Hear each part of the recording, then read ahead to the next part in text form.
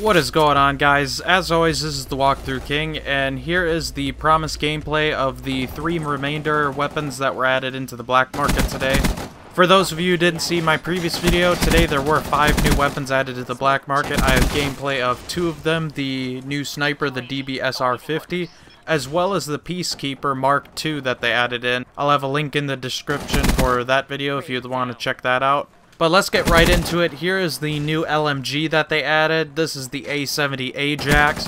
And this is another one of those gimmick weapons. And what I mean by that is it's really different compared to every weapon that we have in the game. So basically, this weapon has unlimited ammo. It prints its own ammo. So as you run out of ammo, if you just go and hide and wait, then it will generate new ammo over time and get back to the max that it can have, and that is 50.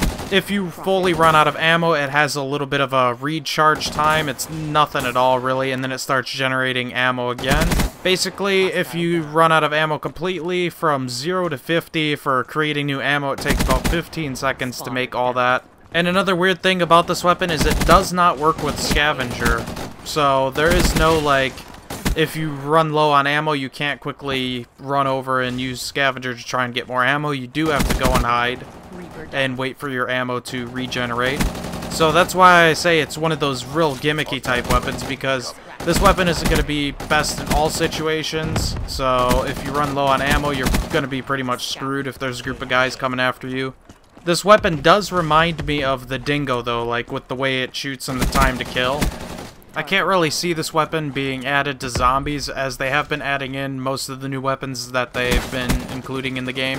Just because if they added this into zombies, it would be way too overpowered having the unlimited ammo.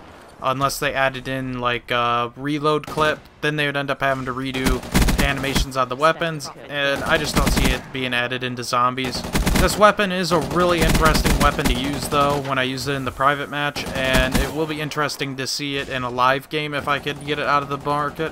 For every weapon that I do get out of the market, though, I will be trying to do a small road to dark matter on that weapon, as I do already have dark matter, so it's just down to getting the new supply drop weapons and then doing this series.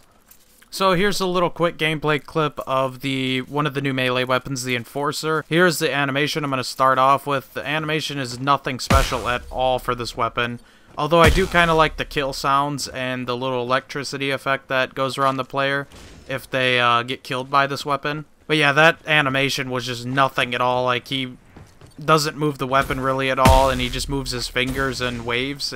It's kind of stupid, I think, compared to the other weapons that have really good animations. But yeah, there's really nothing much to say about this. It's just your average melee weapon and same stats as everything else, and it is one of the more interesting weapons with the kills, just because of that electricity effect, as you are seeing.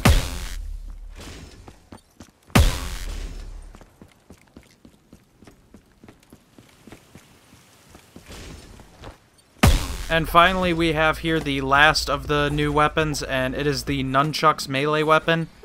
The animation you are seeing here is really, really cool for this. I do like this animation. It is up there with my favorite animation, and that's the butterfly knife. And this is competing with that butterfly knife animation, in my opinion, for my favorites. And this weapon is pretty cool. It is the same old as any other weapon variant for the melee weapons, but it is one of the more interesting ones again. Killing the player is nothing special, really. You got your, like, hit sound, and that's pretty much it. There's no special effects or anything else with this melee weapon. That's pretty much it for this video, though. I hope you enjoyed the gameplay of all the new black market weapons. It does suck that they are behind the black market, but, I mean, what can we do? Anyways, this has been the Walkthrough King, and I hope to see you in the next one.